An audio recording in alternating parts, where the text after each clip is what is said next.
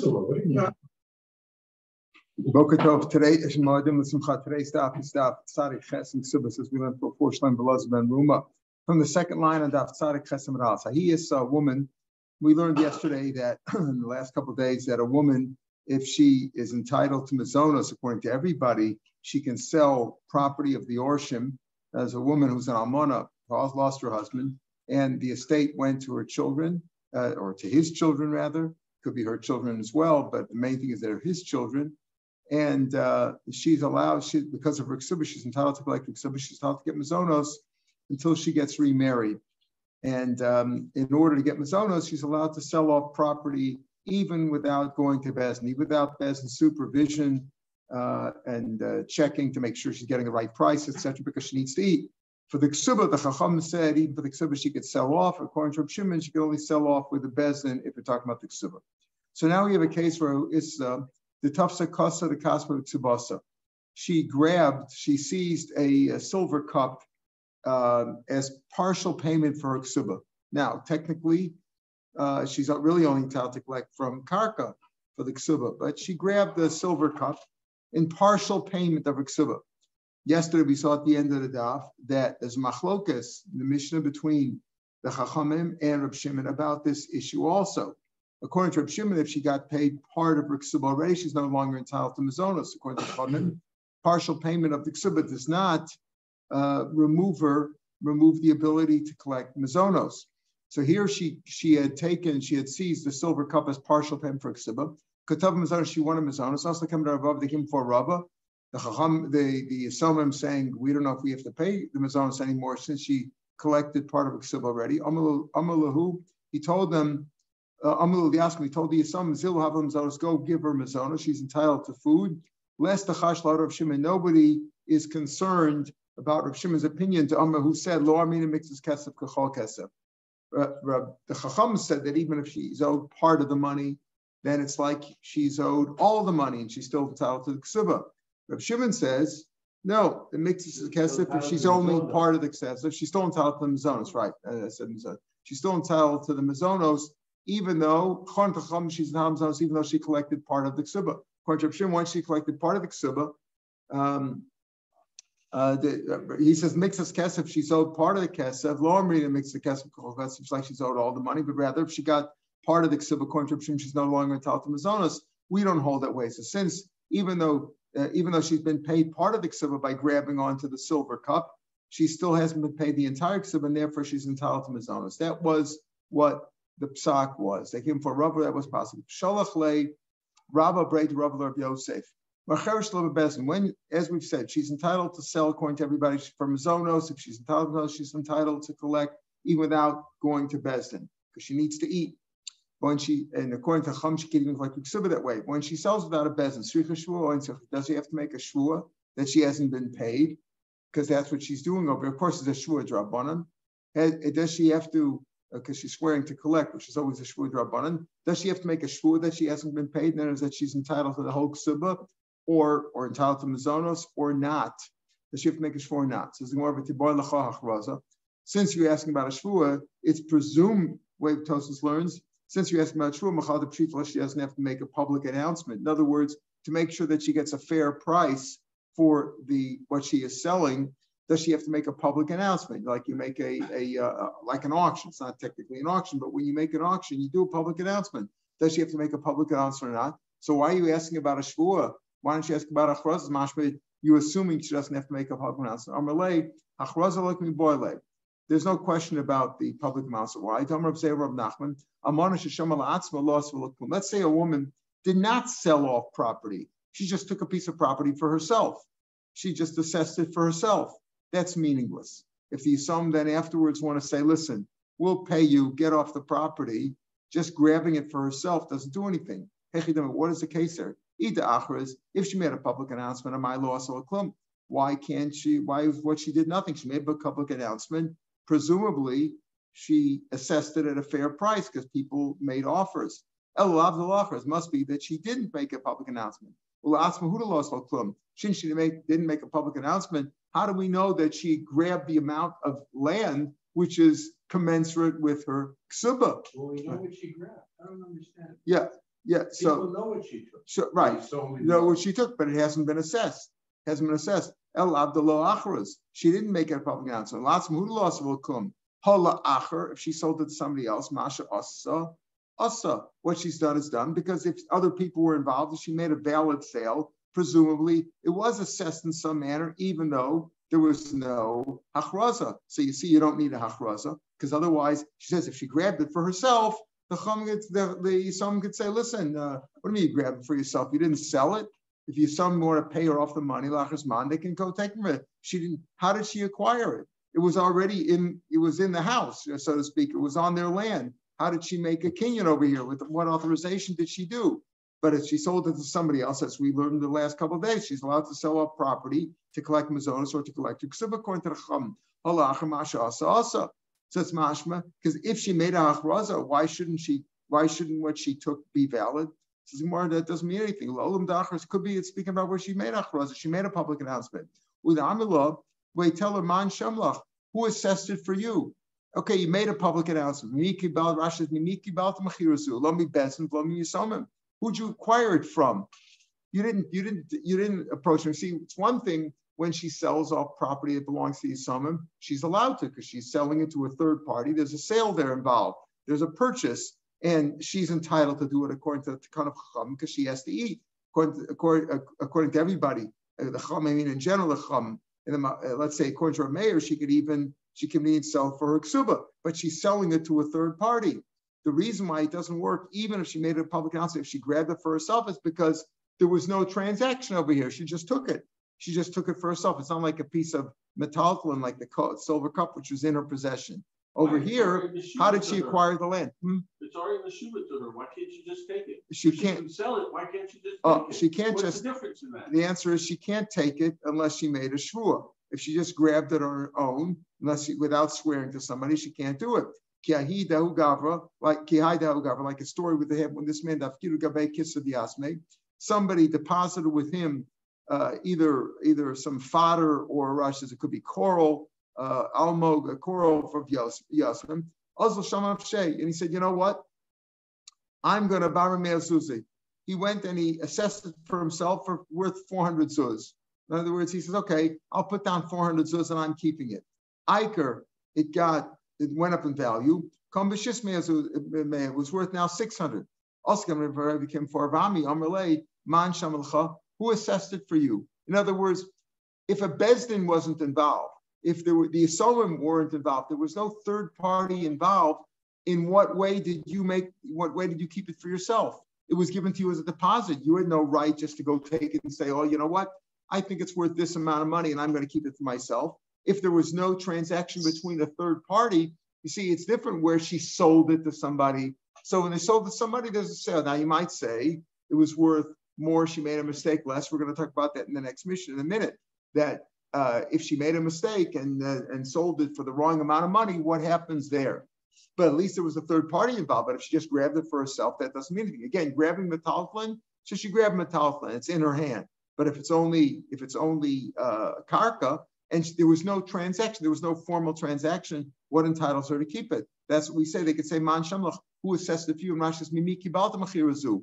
Lo mi bezim, lo mi sam, leficha, lo yatsa karka mishasim, never left their rishus. Avalecha, the Shama Slachrin, but she sold it to somebody else, she assessed it for somebody else.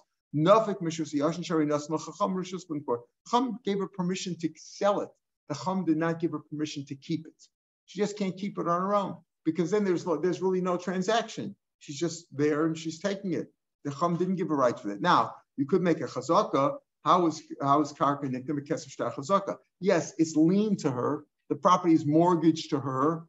Against that, she can collect her ksuba. Meaning, if they don't give her cash for the ksuba, which they owe her, $200 or $2 million, whatever it was, she can go and sell the property off at the proper value and collect it from there. But she just can't take the karka by itself. They didn't give her permission for that. There was no bezin involved. There was no yisomim involved. She just says, I'm sitting on it, I'm taking it. Like here, where this guy was given a deposit, he says, you know what?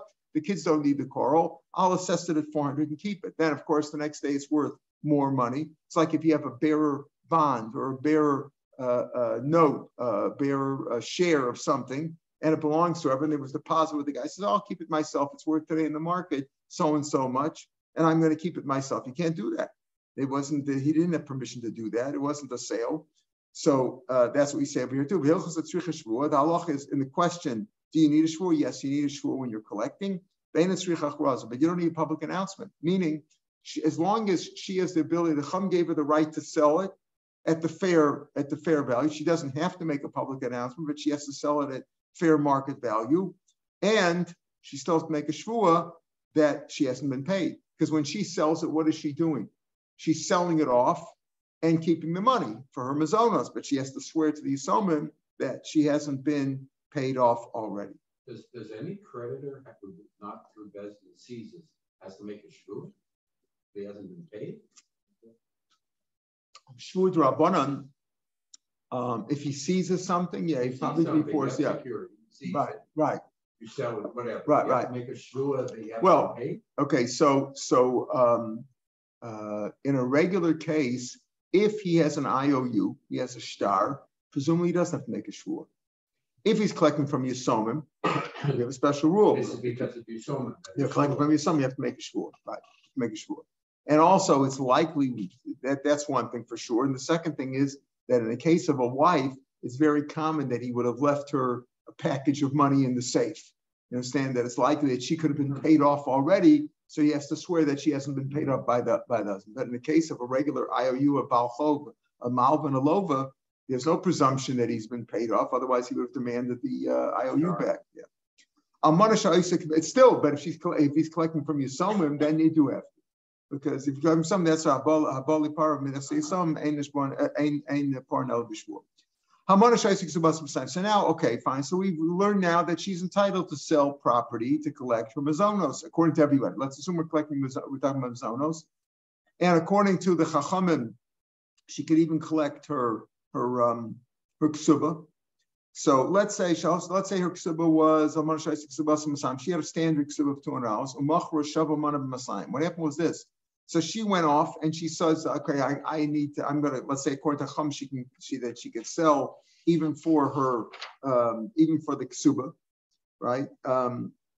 Without a bezdin. Assuming we're doing here without a bezdin. So according to Chum, she can collect her ksuba. And she sold the ksuba, she sold the property. What she did was this.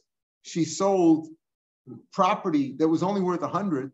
She sold that for 200. So what did she do? She made a nice profit over here. So what would you say? Would you say she got her $200 and she's done?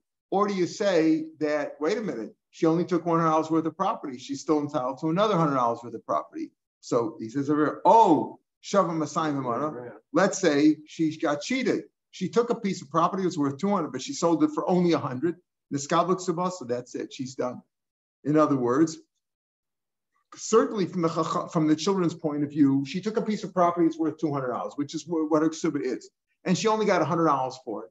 Well, tough luck. You got a bad deal. What do you want? You want more? You want to take more land? You already took $200 worth. You just there we understand skavuk subasa. But what about the first case where she had a ksuba, the same thing? She had a ksuba 200, and she sold a piece of property that was only worth 100, but she got 200 for it. So you're saying that's it, that she doesn't get any more. Meaning, who gets the profit? Who profits over here? The Yisomim, because they get to keep the other $100 worth of property. We'll see why in the Gemara. Let's say her ksuba was worth 100. In other words, let's say she was an almana, right? So she got married, she was an almana or a grusha. She only had a ksuba of 100. Umachor shava mana, the dinar b'mana. Listen to this though. She sold a little bit too much. She sold too much. What did she do? She took a piece of land that was worth $101 and sold it for $100. So who got cheated now? The children. The Yisam got cheated. So the whole deal is off. Now we're going to talk about that.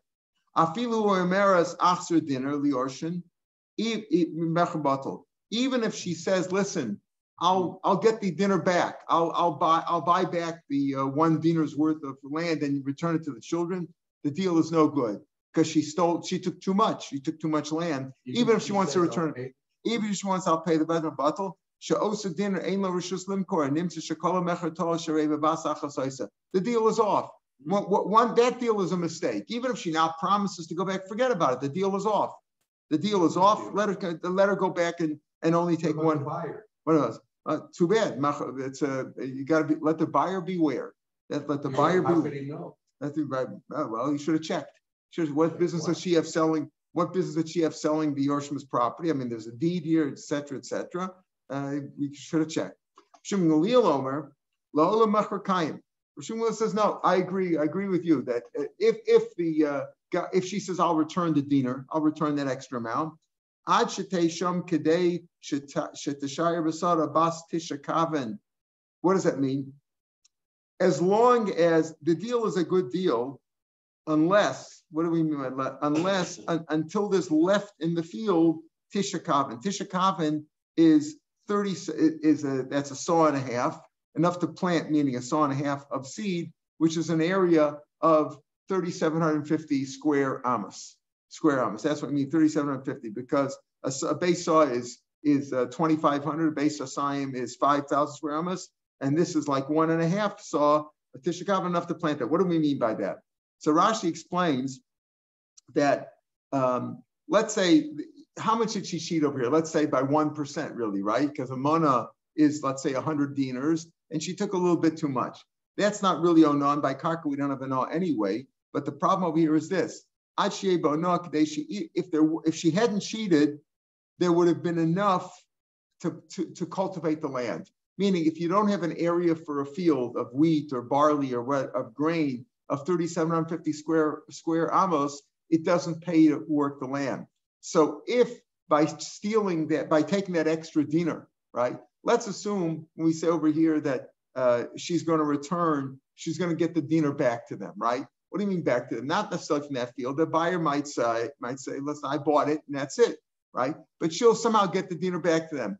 But if by losing that dinar, they now have a field that can't be cultivated, then, right? Then, then it makes a difference. So then even Rav Shimon will say, no, the deal's off because you've left that dinar difference made enough that they can't cultivate the land. As Rashi says, had she not cheated by that extra dinar, there would have been enough of the land to work. If it's a grain field, it's tishakaven, which is 3,750 square meters. If it's an orchard, bas chatzi kav. Chatzi kav is much less. A kav is how much? Is about 400, a little over 400 square amas. So chatzi kav is like a little over 200 amas. So Kediver goes that when it comes to a Gina-based rova, even less than a little over 100 square amas is good enough. Meaning, so Shmuel says, as long as it didn't make a difference, meaning that that extra little dinar that she sold, if there wouldn't be enough to cultivate the land anyway, it doesn't make much of a difference. So if she returns them the money or the equivalent, that's good enough. That's good enough. If taking that extra dinar meant that we went from a field that could be cultivated to now that something can't be cultivated, then Shmuel's motive to the chum that the whole deal is off. Okay, so that's a technical matter. Let's say her ksuba was 400 zuz. It was customary that the Kohanim, Baskon would receive a larger ksuba of 400 zuz. Let's at 400 zuz, that's the same as dinar. Dinar and zuz is the same. Interesting, he mentions dinar and zuz in the same Mishnah, but it's really synonymous.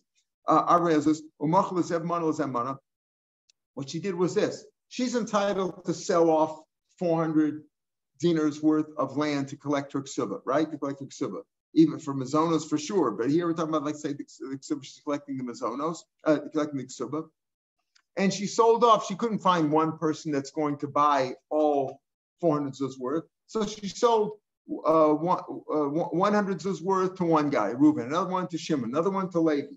300, but that was fair. When it came to the fourth one, and the last one, when she sold the last 100 zuz of property, 100 dinars worth of property, she sold a little bit too much. See, the other ones were still exactly right. She got 100 dinars of karka. She sold for 100 dinars to 1, 2, and 3. When it came to number 4, when it came to the she sold a little bit too much. She gave up a little bit too much land. Now, what did we just say? The deal is off, right? But does that ruin the other ones also? So he says, no. The last one is batal, but the other ones are okay. In other words, the first 3 that she sold were for fair market value: 100 for 100, 100 for 100, 100 for 100. In the last case, she sold 101 for 100. So that one, the deal is off. Now, why is it important to see? So we'll see the Gemara will explain why we have to have this last case also. Isn't it obvious? Pardon? She had 100. She had 400. She was entitled. The children had 1,000 zuz worth of land. She's entitled to take 400 for her ksuba. She sold 100 to one, fair, 100 to another, 100 to 3 times. And when the last one, she sold a little bit too much, but she wasn't entitled. Wasn't hers. She was entitled to 100, and she stole 100. She sold 101. It wasn't hers. What do you mean wasn't hers? She was entitled to 100. She sold 300. She sold 300. Now she's entitled. 100. She sold 101. That's right. It's not hers. She took too much. Therefore, the deal is off. That's what we just said before. The deal's off. Before it was her. She left. It was hers to sell, but she left them with less that they could. Oh no. That's what Shimon Leo's opinion. According to the Tanakama, the deal's off no matter what. In the case where she sold, where Sibyl was 100 and she sold 100 for 100, she sold 101 for 100. Deal's off. Shimon Leo says the deal's not off if it wouldn't have made any difference in them cultivating the land. Otherwise, he agrees the deal's off. Now we're saying this business about the deal's off is even if a case where part of the deal was good because she sold it to Reuben, Shimon, and Levi, she sold it for a good amount.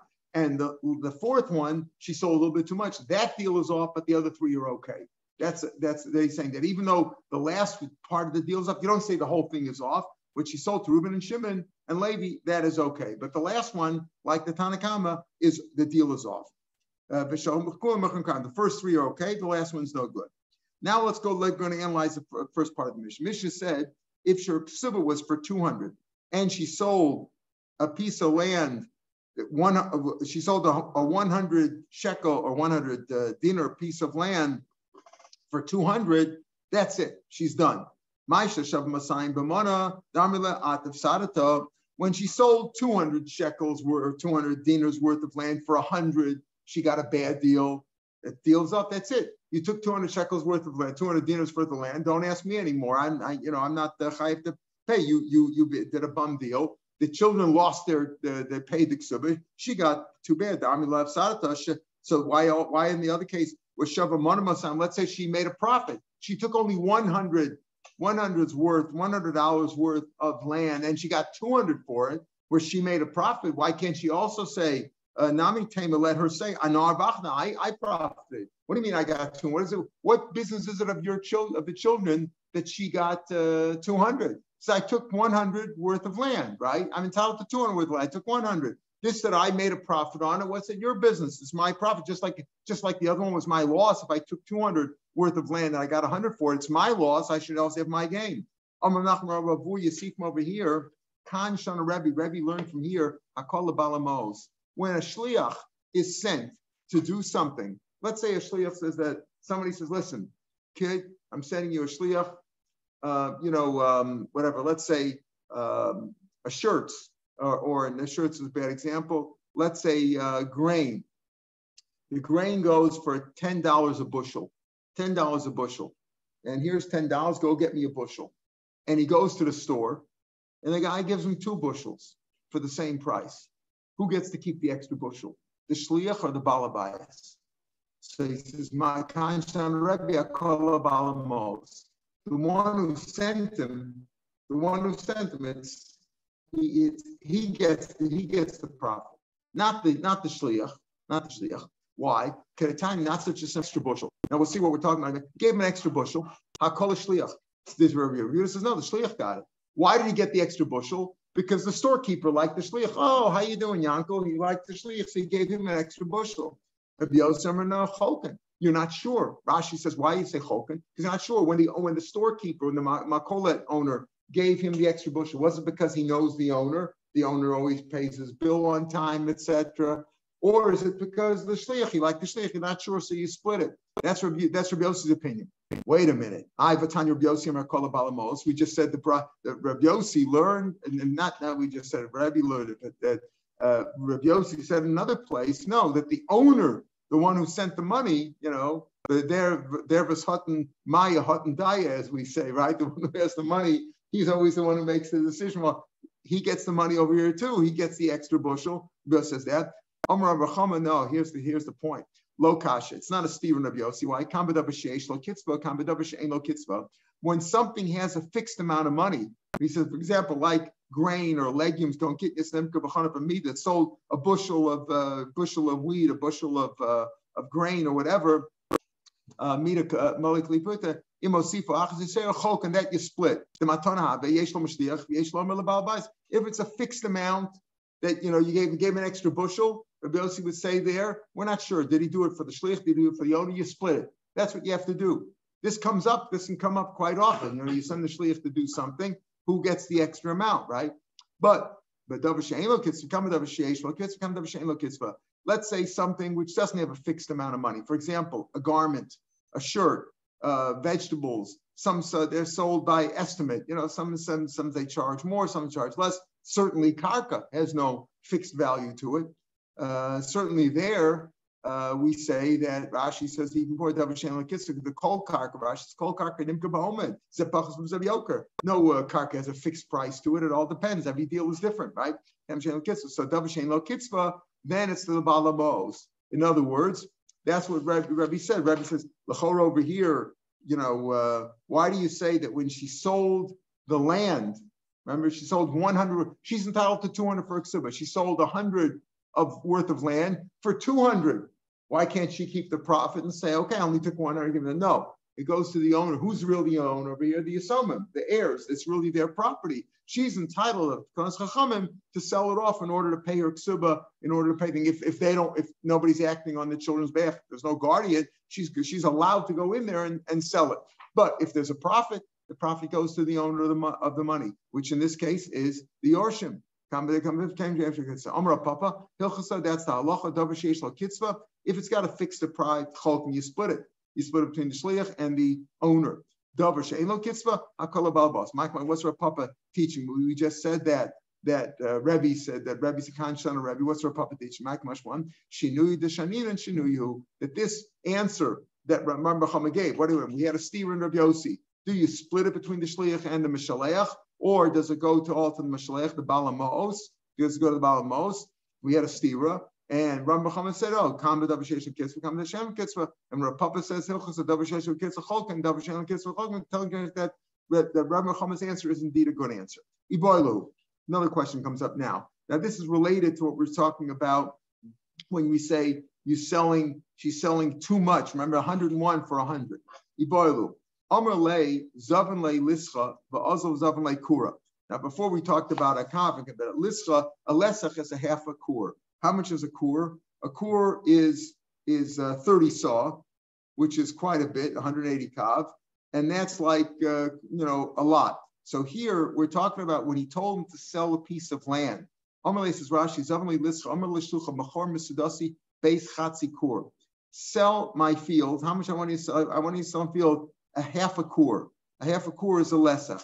In Amos, that's 37,500 square amos, quite a piece of land. So he told him to sell a lesach. That's a half a kur. Let's say 37,500 square amos of land. That's what he told the shliach to do. And he went. And you could see it today when a man gave power of attorney to a lawyer or to somebody else. Says, okay, listen, I'm not here. Sell my house. I have some real estate in this apartment house, and he told him to sell one apartment, and he went and he sold 2 apartments. I thought you told me to sell everything you have over there. The guy owned 2 apartments there. So here's the same idea. He told him to sell a lesach, which is a half a kur, 37,000, and he went and he sold 75,000 square amos, double that out.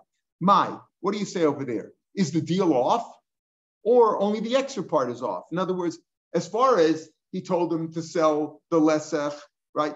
The extra one that he sold double the amount. So let's say he said, let's give an example with 2 apartments or 2 fields. He told him to sell field number 1, and he went and he sold field number 1 and number 2. They were each 37,500 square amos. So do you say the second one for sure is not sold? He wasn't authorized to do that. He didn't have power of attorney. Today, the lawyers would check it, and it's not a power of attorney, built the choser and all that, and the deal would have never gone through. But in those days, they didn't have all that paperwork. He told him to sell field number 1, and the guy went and sold field number 1 and field number 2. Most of Alvaravu, the less from Yakoni. So the second one for sure is not sold. He wasn't authorized to sell it. but it's the first one sold. Did he say, most of all, is he just adding on, the first one is sold. He went against his instructions. What would you say over there? Again, I told the guy to sell field number 1, and he sold field number 1 and number 2. So number 2 is for sure not sold. He wasn't authorized to do it. But is number 1 sold? Because at least, that party was Makayim. Or do you say, no, he didn't listen to me at all, and the whole thing is off? Rabbi Yaakov from that city, Mishmeid Ravina, this is what he said. Tashma, let's bring a case. We're going to eventually try to bring a case from our Mishnah. But here he wants to bring over here from here. Here's what happened. The Baal Bayis told the waiter, listen, I have some guests over here. Here's my serving tray. I got a lot of meat over here. I just made a barbecue. And give everybody 1 piece of meat. And he told the waiter went and he told each of the guests, take 2. It wasn't authorized, so he said, take 2. They took 3. Kulan Malu. And what happened over here? Then it turns out that the meat, by mistake, he took it from the freezer that had hektish meat in it. So you're not allowed to eat hektish meat. It's kadosh, right? You can't eat hektish meat. They're mold behektish, right? It belongs only Kohanim could eat it, let's say, whatever. We're not allowed to eat it. So cool, they were all Moel. Who was Moel? The Balabayas was Moel because he told him to eat 1 piece of meat. Now, technically, again, when it comes to a Dvar Avera, we have Ein Shlich Dvar Avera. If I tell you to go kill somebody, it's your fault, not my fault, right? It's not, in common law and even I think, but why? Because Divrei Av Divrei Talmud Divrei Shomi, you shouldn't have listened to me. God told you not to kill people, you shouldn't have listened to me. However, there's exceptions when it comes to Truma, when it comes to Me'ilah, the one who sent him is Moel also. So what happened over here? They're all Moel. Who's Moel? The guests are Moel because they took a 3rd piece of meat without authorization. They ate hektish without, nobody told them to. The shliach is Moel on the 2nd piece of meat that each one took because he told them to do it and they did it. And the Baal Bayis is Moel on the first one. So they're all Moel over here. Doesn't make any difference if it's 1 guest or 20 guests. Even with 1 guest, the same thing applies. He took 3 pieces of meat and all 3 are Moel. Now, if you say that when I told you to give 1 or to sell 1 and you sold 2, you're just adding on, meaning that the first one is sold. That's why the Baal Bayis is Moel, because he told them 1, even though the guy added 2. You don't say that the shliach, the whole 2 is on, that he wasn't listening at all. As far as the first one goes, he did listen. He just added on. Okay, and the part that he added on, he wasn't authorized. Therefore, the shliach is Moel. But the first guy's Moel. Why? Because the shliach was just adding on to what he said. But the first one is a good deal, or the first one is Moel over here. If you say he went against his instructions totally, Balabayas my Moel. Why would the Balabayas be Moel? Because he went against my instructions entirely. By the time we learn, again, even though normally when it comes to Me'ilah, if the shliach followed the instructions of the Balabayas who instructed him, the Balabayas is Moel. Didn't do shlichas. Then the shliach is Moel because the Balabayas didn't authorize him to do that. So it must be that you say that he's adding on, not that he's not listening, he's just adding on. And therefore the first deal would be a good deal, whether it's talking about the piece of meat or talking about selling the land. You want to know, it's not, you can't give a proof from there. Why? The Amar Lahu, over here, the shliach didn't say take 2. So you could say, take 2. If the Balabayas over, that means he's only adding on, not changing the instructions, adding on. Over here, it's speaking about where the shliach told the guest, Amar Lahu, Tlu achas midaito shel Balabayis v'achas midati. The Balabayis said to take 1. I'm telling you, the Balabayis take 1, but I'm telling you, you could take another piece of meat. Enjoy it. Take another piece of meat, right? V'shaklu inu tlos, and they took 3. That's why they're all mold, because over here, the shliach, it's not speaking where the guy said take 1 or sell 1, and the shliach went and sold 2 or took 2 or whatever. The shliach said take 1 because for the Baal Bayis one. I mean, that's different. That's a different case. Because here clearly he was adding on. But what about take 2? Because when he said take 1, because from the Baal Bayis said take 1. So then for sure on the second one he's responsible. When he says take 2, yeah, he didn't say take 2. So that question stands. That's our question. When he says take 2, is he adding on or is he changing the instructions? That's our question. Same thing with the land. I told you to sell 1 piece of land and you sold 2. Are you changing my instructions? And therefore, even the first deal is off? Or are you just adding on? The first deal is okay. Number one, the field is good. For sure, number two is no good, right? For sure, the second sale is no good. But is first one good? That's our question. Tashma, let's bring a proof from our Mishnah. Bediner, right? B'mana. What happened? The ksuba was only $100. Let's say she was an almana when she got married or grusha. So she was entitled to $100. And she took 101, a land that was worth 101, and she sold it b'mana, right, for 100. Mecher batel, right? That's mecher batel. My love, are we not assuming now? Listen now. He doesn't mean, we're assuming now in the kasha that she didn't sell a field of 101 for 100. She got cheated. That's what we're assuming now in the kasha, not like we learned in the Mishnah. We're assuming she sold 101 for 101. My love, the zavin shavamana the dinner, b'mana the dinner. She sold 101 for 101. But what? Umay b'mana, but it says for 100. Mana shalah. In other words, in lieu of her $100 that she's supposed to receive for a ksuba, she sold the field of 101 for 101. Right? Umay afilu he omeris, even if she says achzerus a dinner, even if she says I'm going to return the dinner liyorshim, the dinner mekarka, I'll return the dinner, I'll buy another piece of karka for them, Biktani mecher batel, the whole deal is off. Why don't you say this? If she's selling 101 for 101, she was authorized to sell 100, right? That was her thing. And she sold 101 for 101. She sold too much. That's similar to the case of I authorized you to sell one field and you sold two fields. And what do you say over there? That's our question. When you sold two fields, is the first field sold or not? What do we say over here? The whole deal's off. She sold, we're assuming now in the kasha, the mission means she sold 101 for 101. The deal is off. Even if she says she's going to return the other 100, the deal is off. She sold too much, meaning she didn't just say, you don't say, oh, she was the 100 that she sold, that's valid, right? She was authorized to sell 100. The extra one, that deal is off. Just say the extra dinner is off. You don't say that. Say the whole deal is off. Right? So you see a proof over here that if you sold too much, the part that you authorized to is also no good, is all void. No, low. That's not pshat in the Mishnah. Like we said, pshat in the Mishnah is with the uzl. Doesn't mean she sold 101 for 101. She sold 101 for 100, like we saw in the Mishnah. She sold it too cheaply, right? She cheated them.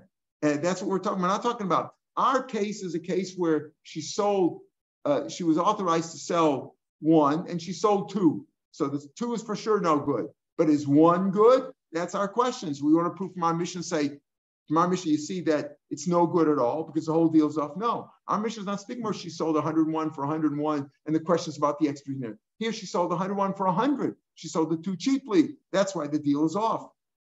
Like, Amar, what do you mean? What's the chiddush in that? Hamid a Sefer, but also have a ratio below also. The Sefer was that case. Remember the Sefer where she had 400? And she sold 100 valid, and then the last one was no good. Hamid a Sefer, but also since the Sefer is speaking about where she sold it for less than its value, right? For less than its value, have a ratio, and then the ratio must not be speaking about that case. What is Sefer? So says the Mishnah.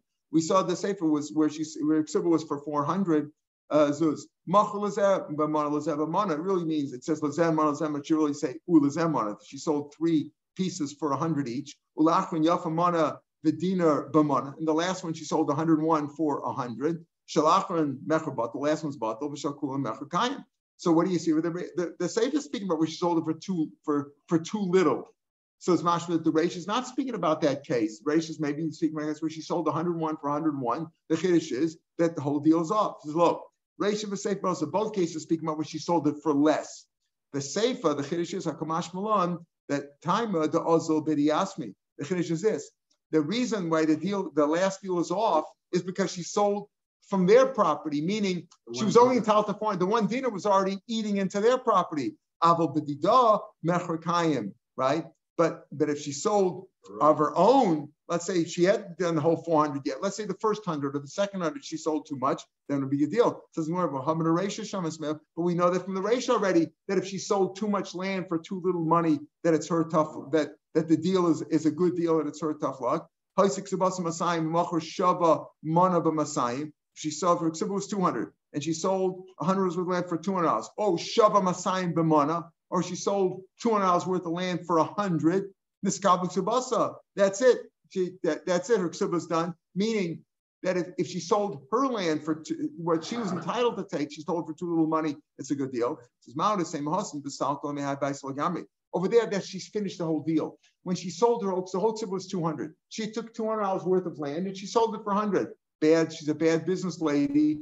Too bad. Then the deal is off because she finished it. But over here in the Sefer, I might say, listen, if she sold, let's say she sold to Reuben, Shimon, and Levi each for 100. Let's say she sold to Reuben 101 for 100. So that should be it. I might say, no. That's no good. Why? Since if in the last 100, the fourth 100, if she sold that for too little, the deal's off. Maybe if she didn't complete the whole tzubah, she sold either the first 100 or the second 100 or the third 100 for too little money. Maybe that deal's also off. Why Xavier? Because if you say that deal's on, maybe you'll say the last one's also on. Kamashma, we don't say that. And we say that whether she sold her whole tzubah for too little money or any part of her tzubah for too little money, as long as she didn't eat into the land of the Yisomim, it's still a good deal, as long as she sold it for less. But as far as our kasha goes, what's our kasha? If I authorize you to sell field number 1 and you sold field number 1 and field number 2, is field number 1 at least okay?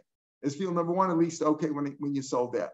L'chara, you could also clear, I assume the first talk about this thing that maybe it makes a difference if you sold it to one person or to two people, right? Because if you sold it to one person, like the case where we said, if you sold it to one person, that's one thing. Then the should be okay. But if you sold it all together, would part of it be okay? That's the what the kasha is, right? Right? Okay, it's like talking about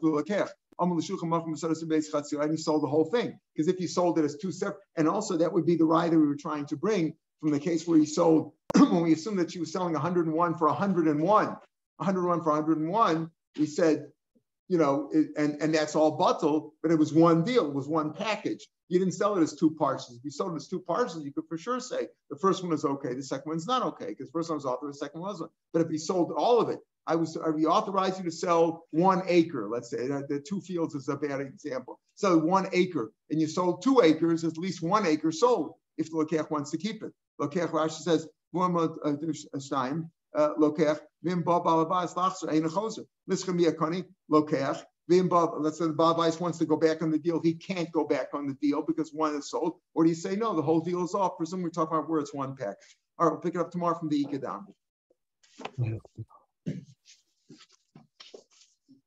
I get my